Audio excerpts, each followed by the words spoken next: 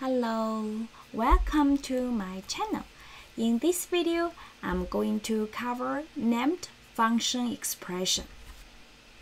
Okay, so what is a named function expression? It's just have another name for the function when we define function in function expression. Okay, and named function expression is a term for function expressions that have a name. But when we do that, it doesn't make it a function declaration.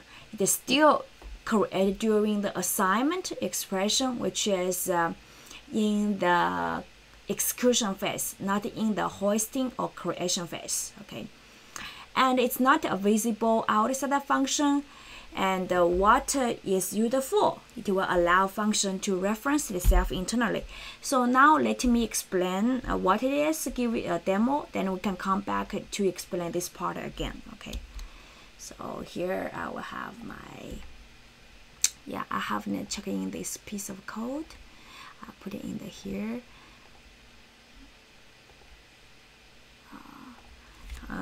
Named function expression demo.html, and here I have HTML5. Okay, let me have a script tag here. Suppose I have a function expression like a let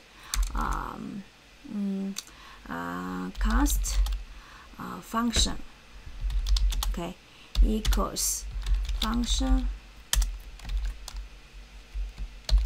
okay, CLG first, okay, because my main point is not to do the tasks for the function body. Is like this one. Here we have a function, right, which is func here, and we can call this one like as we did before, no problem. Okay, let's test here. Definitely no problem. Okay, inspect.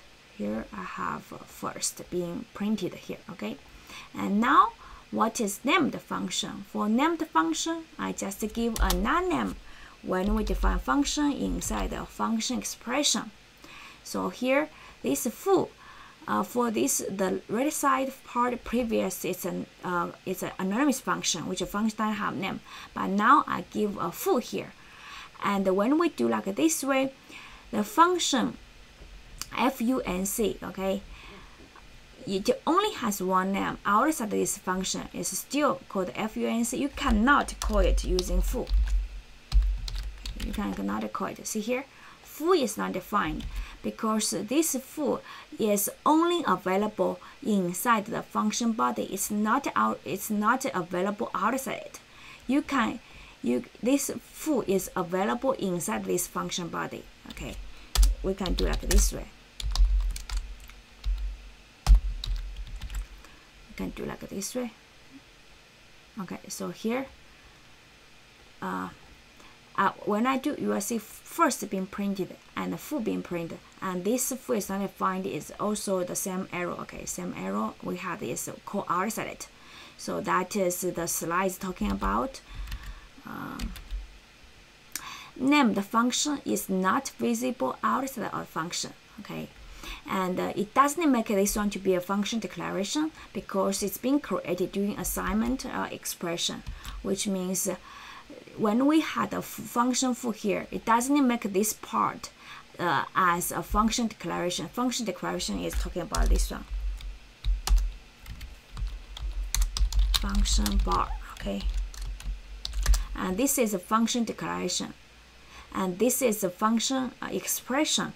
And when we add a name inside the function expression, it doesn't make a foo the same as a bar, because if the same as a bar, we can call this foo here, but definitely we cannot call it here, right? We see an arrow. We see an arrow here. See here, foo is not defined. But if it's a function declaration like a bar, we can call bar, right? We can call bar like this way, and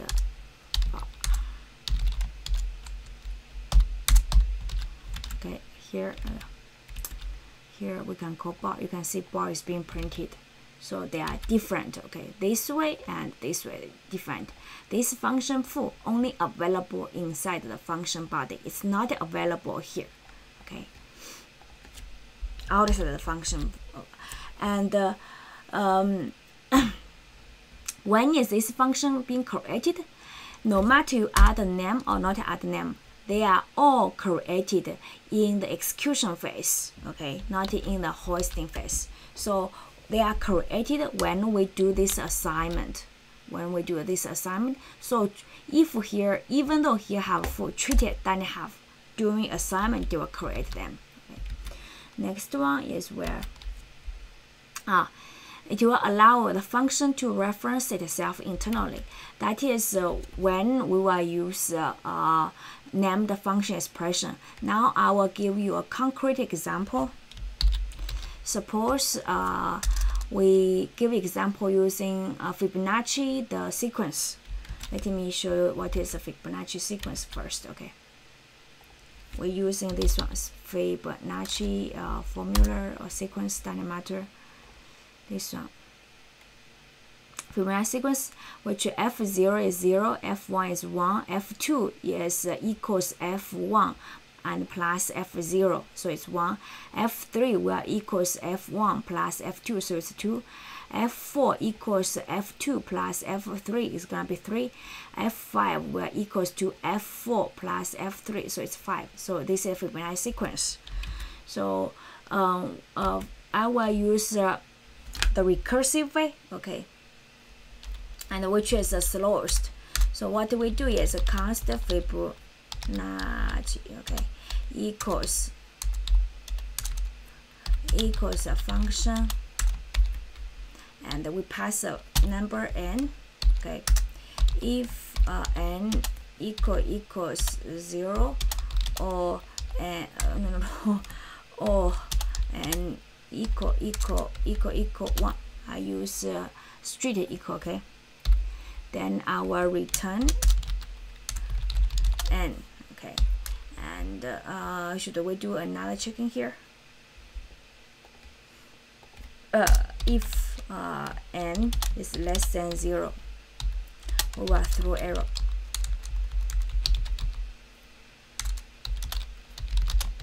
We'll throw error, say n must be greater than greater or equal to must be positive value, okay, like this way, okay. And then else if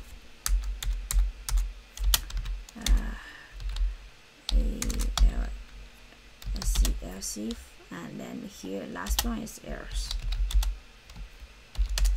Else return Fibonacci n minus 1 plus Fibonacci n minus 2. Okay, so now let's test. Let me format, and here I will call Fibonacci, which is what's the name? 8. Okay, Fibonacci 8 should be the value what? Fibonacci 8 should be 21. Okay, so now let me execute this one. Inspect. We have, did I call? I didn't call. I didn't print it. CLG. Okay, I'll print the Fibonacci 8.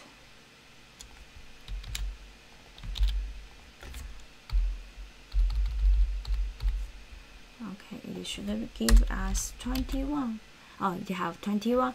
We can do one more, like Fibonacci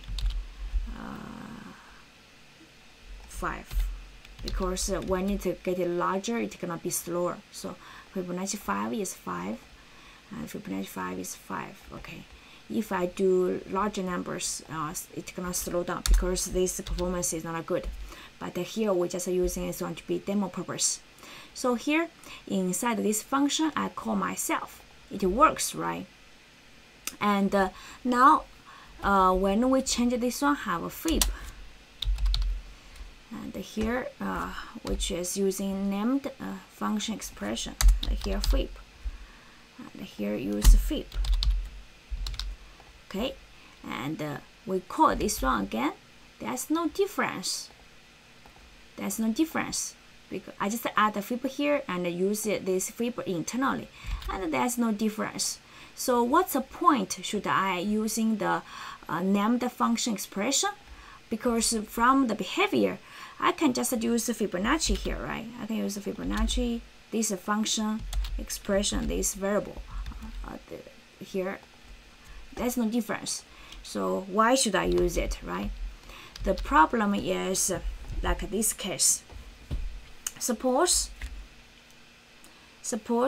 I do like this one, okay? Const foo equals Fibonacci. I make another variable assigned to Fibonacci, okay?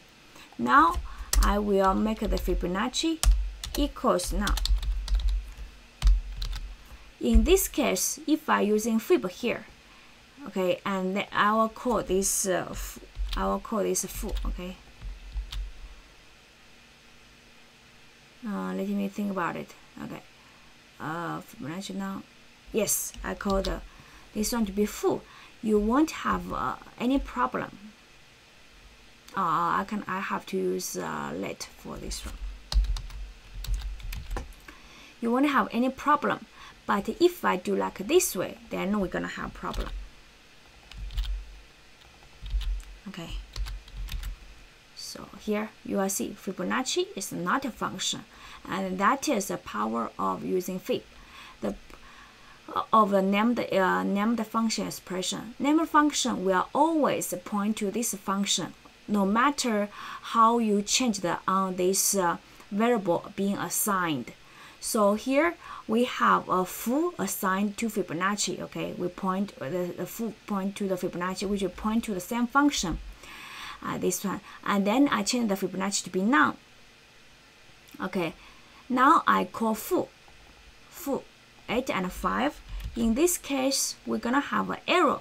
The reason is what? The reason is when I call foo, okay, the foo will call this function actually, but inside here I call the Fibonacci, but now my Fibonacci become the none. That's why we see the errors, okay, which is here. See here, because I assign this one to be none. But now if I change this one to be using fib, and this fib is used internally, and it will always point to the function itself, and it doesn't matter how you change it on the fib. So in this case, when I execute the code again, we don't have the problems, and that's the power of the named function expression. Okay, just it can solve this kind of problems, which your variable is being changed outside of the function. So now let me go back to show you this statement. It will allow function to reference it internally and always refer to that function itself. Okay, so I'm done for the named function expression. Hope you understand after my explanation using Fibonacci number, this example here. Okay, thank you for watching my video, and see you next time. Bye bye.